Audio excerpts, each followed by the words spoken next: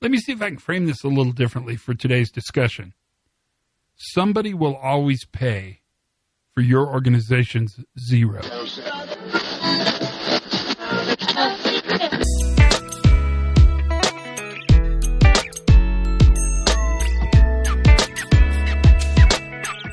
Hi, everybody. Todd Conklin, Pre-Accident Investigation Safety Moment. Those short tidbits of biddiness, titty-bittiness.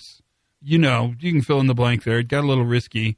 I should have said it that way. Got a little risque before I knew it. So I started with actually a really serious thought, and that is that somebody in your organization, somebody someplace in the organization is going to pay for the zero. When you put zero up as an espoused goal, when you tie zero to a KPI, you're paying people to not tell you what's happening. We know that. That's not even really open for debate. I mean, it's really controversial, but it's not very debatable. When you get to your zero, somebody has borne the cost of that, either in underreporting or non-reporting, or as the DuPont guys used to call it, the bloody pocket. Zero is frightening for a bunch of reasons, and we've talked about a lot of them.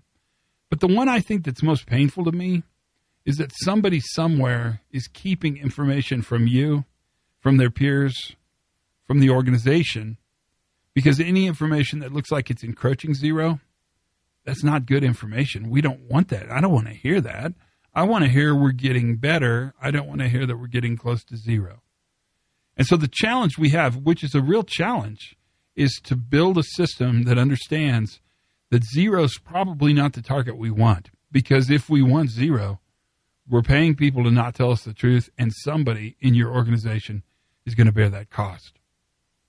Let's think about this. Let's think what we want. And let's think about the fact that not all metrics are the same. And that zero, although elegant and indicating perfection, may not actually give us the operational information we need to truly improve. That challenge is a big one. It keeps coming up over and over again. We don't live in a perfect world. We don't have perfect systems. We don't have perfect people. We don't have perfect work. So in an imperfect world, what we try to do is create as much reliability and really build a system that has the flexibility to fail successfully. That's it. That's the news. Just know that zero comes at a cost. Somebody's going to pay it. Think it over. Learn something new every single day. Have as much fun as you possibly can. And for goodness sakes, you guys, be safe.